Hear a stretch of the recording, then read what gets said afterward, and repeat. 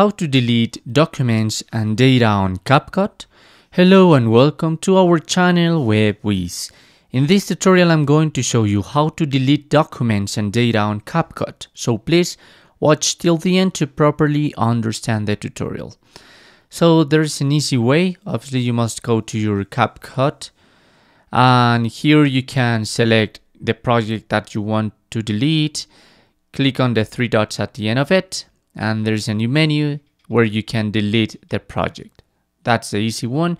Also with the templates, you can click on the three dots and may click on delete.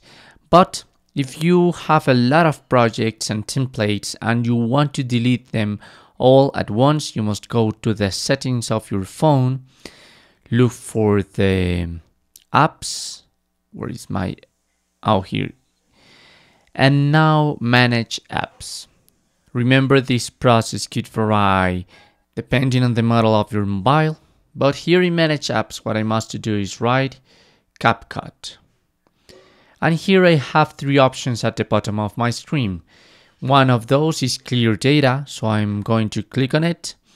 And there I have two options, Clear All Data and Clear Cache. So if you want to delete all your projects and the templates, you must click on Clear All Data. May click on OK. You are not gonna uninstall your app. This is just going to lose all the info in it. And if I restart again my Capcut and open it,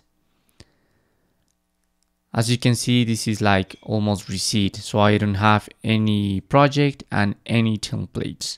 And that's it. So this is how you can delete documents and data on Capcut. Thanks for watching.